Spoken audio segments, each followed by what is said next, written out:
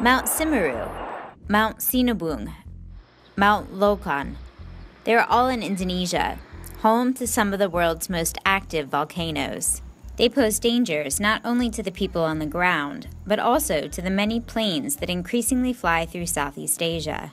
Between July and November 2015, eruptions shut down airports at least 3 times, including the international hub in Bali. This cost Indonesia's tourism industry tens of millions of dollars. Indonesia has seen an average of 8 eruptions a year since 2014. The US, on the other hand, has averaged 2.5 eruptions in the same time period. So why is Indonesia so much more prone to eruptions, and what makes them so threatening? Indonesia, a sprawling nation of some 18,000 islands, sits on the Pacific Ring of Fire. That's a seismically active region on the Pacific Ocean basin that experiences frequent earthquakes and volcanic eruptions. On top of that, Indonesia has nearly 140 active volcanoes, among the world's highest. It is also the world's 4th most populous country, and its volcanoes are often closely packed on densely populated islands, so it's more likely that people will be exposed to eruptions.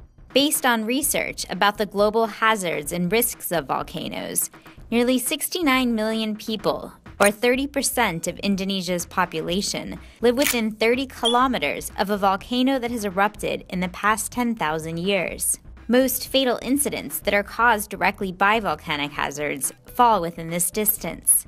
Much of the country's critical infrastructure, such as airports, ports, and roads, also lie close to an active volcano. At least 10 airports are within 100 kilometers of one. Indonesia also has some of the world's most hazardous volcanoes, according to researchers at the University of Bristol. Those hazards include highly explosive eruptions and lava flows. Of the 57 classified volcanoes, 12 are considered hazard level 3, the highest level. Regions of Japan, Taiwan, and South America also face similar risks.